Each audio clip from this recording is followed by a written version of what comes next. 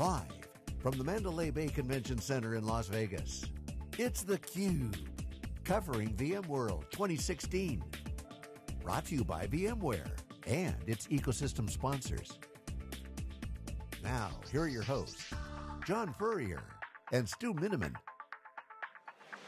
Hello everyone, welcome to 2016 VMworld. This is SiliconANGLE Media's theCUBE. It's our flagship program. We go out to the events and extract the signal from the noise. I'm John Furrier, my co-host Stu Miniman on the anchor set here on a two-set VMworld, second year in a row where theCUBE has gotten so large. We now have two large sets in the broadcast booth here live in Las Vegas for the VMworld 2016. Stu, Miniman and I are going to be breaking down the analysis. Kicking off day one, we'll recap the news, the keynotes, and of course we have a big lineup of guests, starting with Michael Dell at 11 at Pacific Standard Time today here on theCUBE. Stu, this is our 7th year VMworld. When theCUBE started in 2010, VMworld was the second show we've done. We've been here ever since. We've seen VMware transform as a company owned by EMC, now owned by Dell Technologies. We're living in a post-EMC Federation world. We're now living in a Dell Technologies world with respect to VMware. At the same time, VMware is navigating the legacy of the hypervisor, trying to find a position that takes advantage of their strengths and to compete in a going forward all-cloud computing world, or hybrid cloud as VMware puts it. But Stu, this is really going to be a seminal moment for VMware because this is where they have to make their move, okay? Post-Federation, long live the Federation. The Federation's dead, long live the Federation, with Michael Dell Technologies. But the world's changed. Microsoft's Azure's got exploding onto the scene. Amazon at a huge run rate, exploding, taking over the world there. Obviously, public cloud's great. Still an on-premise. Pat Gelsinger said by 2021, only 50% of the workloads will be cloud. Still a lot more work to be done. VMware has to make a move. Their ecosystem, some have been said, has been kind of dormant, if you will, or kind of quiet since for a while, but now we're hearing the word ecosystem. Stu, your thoughts, VMware at a crossroads. What's your position on this? Yeah, so first of all, John, I'm super excited to be here. This show always holds a special place in my heart. I've been watching VMware, been working with them since back in 2002 when they were a really small company. And look at this show. I mean, it's our 7th year here. You know, theCUBE has grown a lot. It's always lots of fun to do with you and Dave. Filling some big shoes here. Dave Vellante back at the ranch has another show this week. But VMware's gone through a lot of changes. The industry's gone through a lot of changes. And some things that I liked in the keynote this morning, you know, Pat Gelsinger laid out, you know, 5 years from now, public cloud could be the majority of workloads. Remember back to when we were first coming in 2010, it was like, well, really, you know, the majority of workloads are now going on virtualized environments. So that was only 7 years ago. When you look at, you know, things don't change overnight, but in a couple of years, things change really fast. So VMware has to make the moves now. We've been critical of their cloud strategy that they've done before. There's certain parts of VMware's business that are doing really well, and other areas that we think they need to have a lot of work. And we're got, you know, lots of interviews this week to dig into it. So super excited. In 2010, Dave Vellante and I were chatting when we saw Paul Maritz lay out his vision. At that time, that was the unveiling of the VMware's future roadmap. And Paul Maritz got it right, but not necessarily right for VMware. He got it right for the vision of the industry. But if you look at 2010, what Maritz laid out at that time, it's all pretty much played out. And we, you know, Dave and I were talking at that time, we're calling it the software mainframe. You had 3 levels of the stack, you had all kinds of apps at the top, you had basically DevOps in the middle, and you had converged infrastructure and software-defined infrastructure at the bottom, although we didn't call it that then. But if you look at today, okay, that's evolved. Since then, Stu, the world really has moved in that direction. Mark Andreessen wrote the seminal post on the Wall Street Journal, Software Eating the World. Now we see that happening, software power in the world. We got IoT right around the corner. In your opinion, what's VMware need to do now? Because at that time in 2010, the ecosystem was robust, exploding. You had a nice layer that VMware had with the hypervisor, but now since the spin out of Pivotal and all the assets at the top of the stack, you had Pat coming in trying to create this hardened top. The ecosystem kind of felt a bit, I don't know, lost, if you will? Yeah, what's your thoughts? So John, if software is eating the world, you know, where are the software assets? VMware is majority owned by EMC. EMC is being bought by Dell. Dell is primarily a PC and server manufacturer. So while there are efficiencies to be gained by pulling together the supply chain and having tight ties with the server piece, where is the software innovation coming? Cloud has been this big giant question for VMware. For a couple of years, it was the vCloud Air environment. No mention of vCloud Air. The vCloud Air network now is service providers and how they're moving their environment.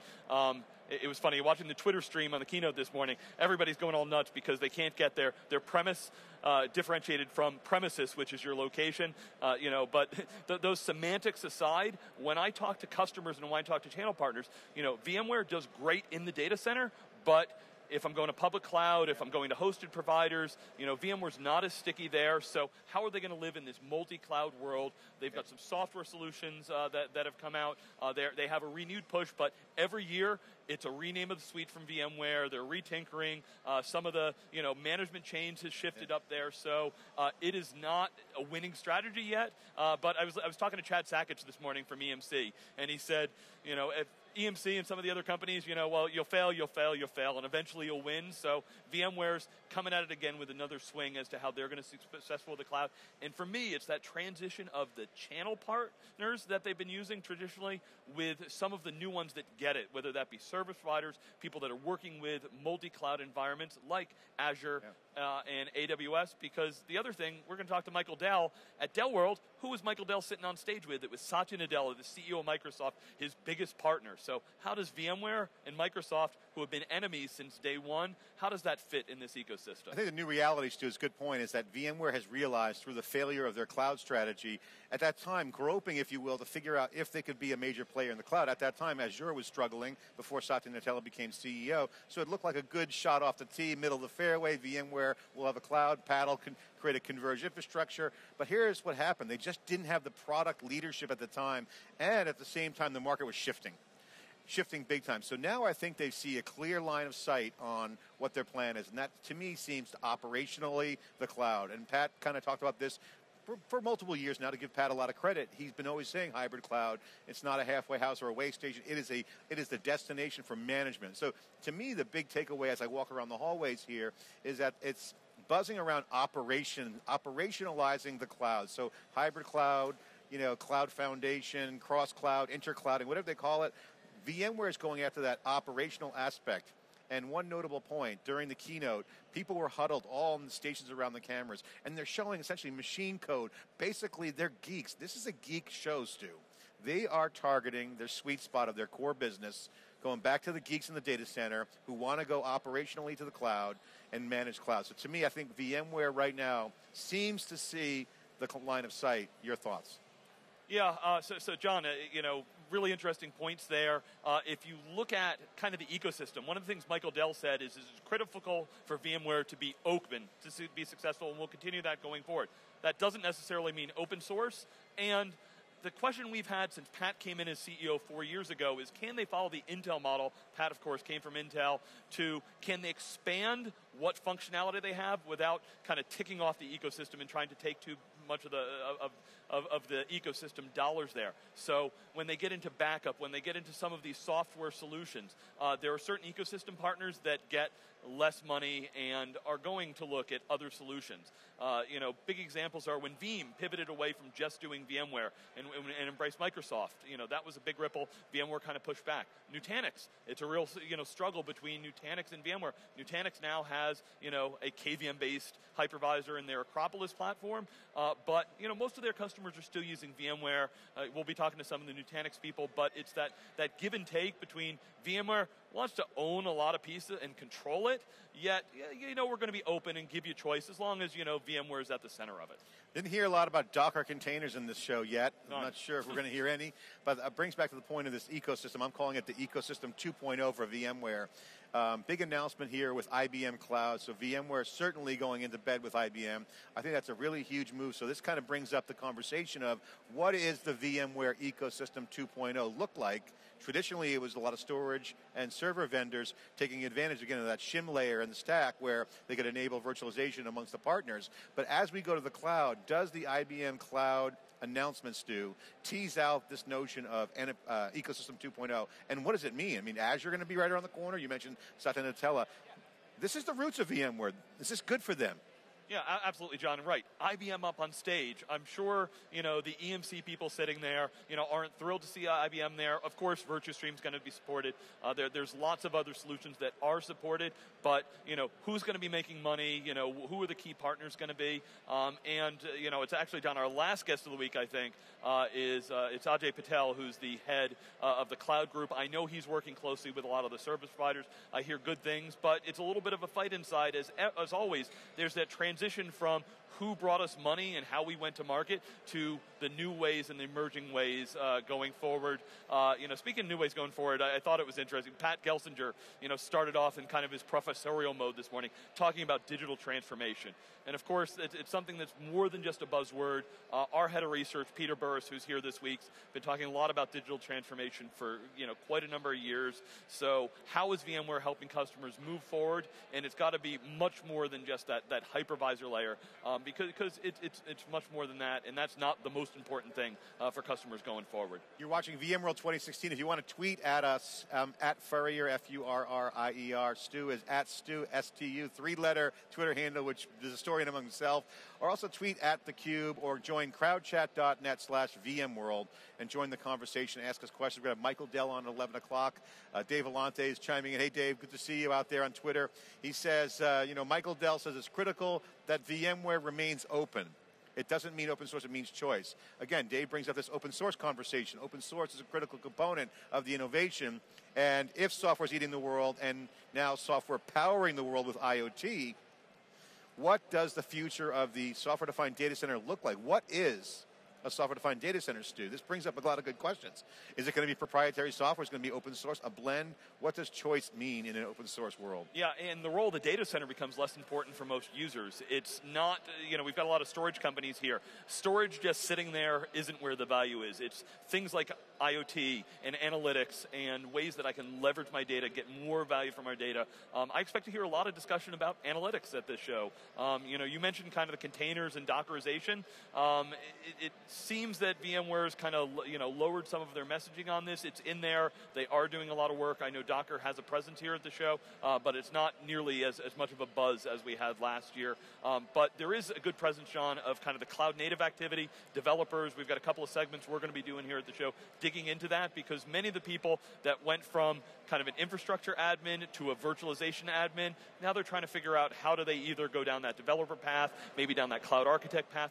What is the future for all of those people that have for so long gotten their certifications and managed infrastructure? One of the things I'm going to ask Pat Gelsinger, certainly Dell might not have some visibility on it as the level of Gelsinger and the VMware people, is what does cloud ops mean to you? Because right now it seems that VMware is targeting the operational people within the enterprise for this hybrid cloud to the public cloud. So that's going to be one area I think that's going to be important. I think it's clear for VMware, the personas that they're targeting, Stu, are operational people, because the world is shifting fast. There is a mention, of course, in the hype cycle, IoT, Internet of Things is booming.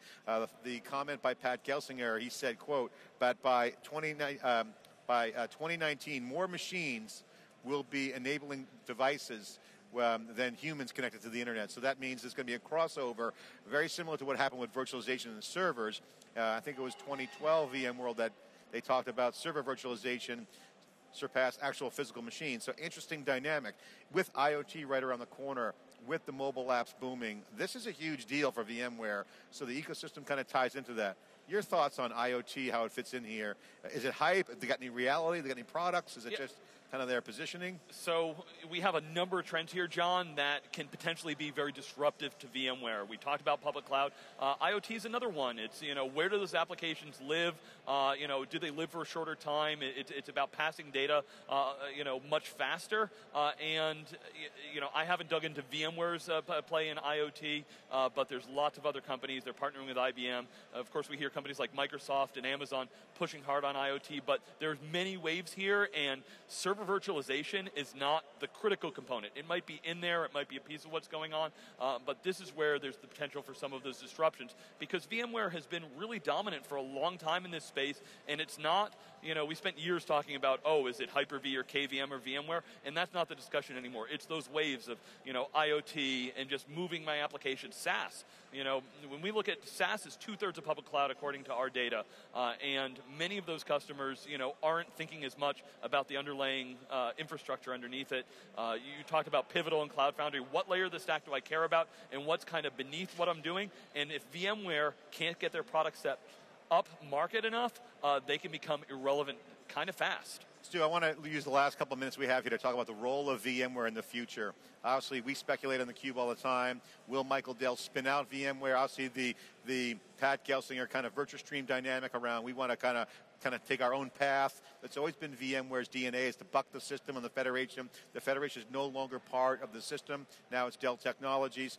But also the global realities of today's marketplace with China, for instance, that deal is not yet approved, although news reports had it. Rob Hof at SiliconANGLE teased out the fact that that is not approved, and yet that there's a global reality because there's Chinese competitors out there who might want to see this combination slow down because Dell Technologies might be too powerful. So, and of course you got HP Enterprises around the corners too. Global realities, competition. What is the future role of VMware?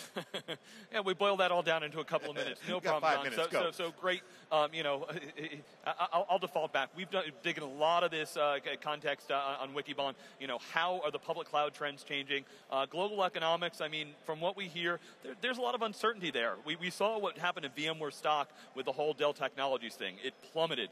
Boy, did that cause some concern. Some people left, senior people left in VMware. Some of them, we hear Martin Casado and the Bill number two, but some of these guys are still involved on a pretty regular basis. So, They need the product chops, Stu. They got to compete at the product level. Yeah. If they want to win the developers in the operations side of the business, they got to have the product chops. Do they? Are they so prepared? on some of the day-to-day stuff, that's Michael Dell sees kind of converged, hyper-converged as one of the big areas here. According to our research, Dell's actually in a really good position, and VMware is close to leading the pack. It's Nutanix, VMware, EMC Scale.io, all at the top of the leaderboard there. But it's still very early in those days, and just like kind of public cloud, it's going to be over the next 5 years that some of these things really shake out. Where does Dell and VMware put their technology to be able to help customers through that digital transformation and move forward? There's lots of challenges here, and it's not something we can boil down. So I got a comment on Twitter. I said VMware is becoming an arms dealer to the cloud providers. Good strategy, about time. Comment back was 3 years too late. I'm not sure I believe in that. I think that right now it's still early on. I think hybrid cloud is just basically a gateway drug to a fully integrated end-to-end cloud and on-prem. So other companies like Oracle, for instance, look at it simply as saying, hey, we'll do Oracle on Oracle end-to-end. You look at IBM, a little bit more open. But this is VMware's position. Yep. They want to be open. So John, just to interject there, the problem I have is VMware today, their hybrid solution is mostly in people's data centers or maybe in some hosting providers. Their public cloud offering isn't really there. They're propping up IBM and trying to push hard there. IBM is a player in the space, and if IBM can work there, that's in their best interest. But IBM has a number of partnerships. Can VMware become relevant with Amazon, Microsoft, Google of the world? Dell Technologies thinks that they can push into some of these spaces, either be a supplier or how they work in some of these environments.